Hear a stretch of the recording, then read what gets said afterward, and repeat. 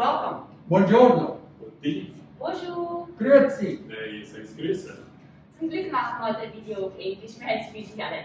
Yes, we are the team at the Consulate General Switzerland here in Chicago. Today, August 1st, our Swiss National Day, we celebrate the formation of the old Swiss Confederation 729 years ago. So Jörg, what happened all those years ago? We know the story of Wilhelm Tell, which is a really good one. But how did Switzerland become the Switzerland of today? How much time do we have?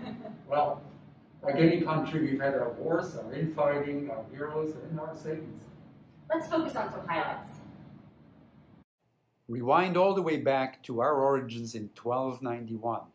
The three valleys, Uri, Schwyz, and Unterwalden, formed an alliance against foreign influence in the area and created the first federal charter. What I find so interesting about this charter is that it was not signed by individuals, but rather it was approved with the seal of each valley. Yes, in typical Swiss fashion.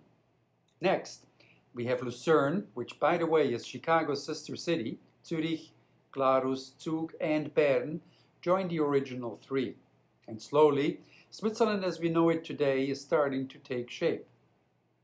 Another century passes, 5 more joined, and Switzerland continued to grow to the 13 alte Orte, meaning the 13 old places, which we refer to as cantons today.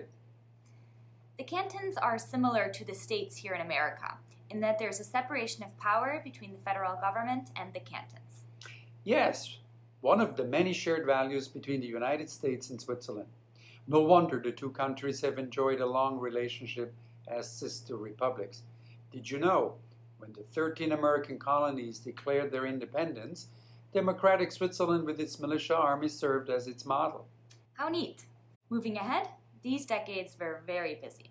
Yes, 9 more regions joined, and in 1815 the Swiss borders of today and Switzerland's neutrality were recognized by the world. Following a short civil war, Switzerland adopted its new constitution in 1848, this time modeled after its sister republics. It became one of the first modern democratic constitutions in Europe. And it was written in the 4 official Swiss languages: Italian, Romansh, French, and German.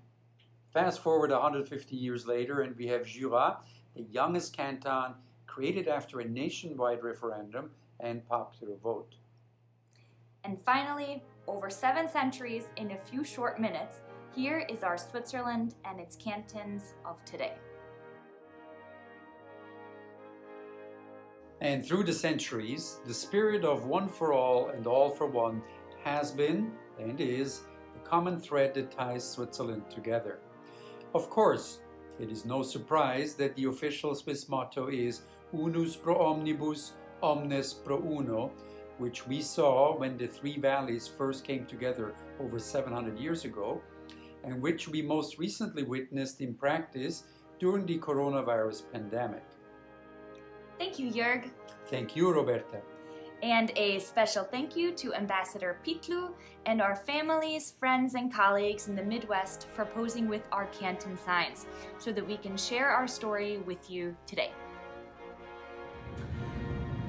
We hope you enjoyed learning about the highlights of our national history. Now we're off to celebrate our National Day with grilling, fireworks, bonfires, why not, with our cowbells. We wish you and viewers a very happy Swiss National Day.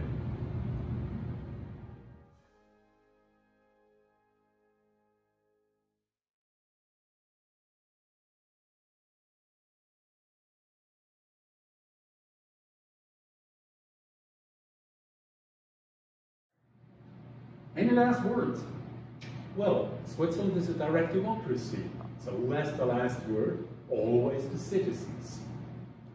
Happy Swiss National Day!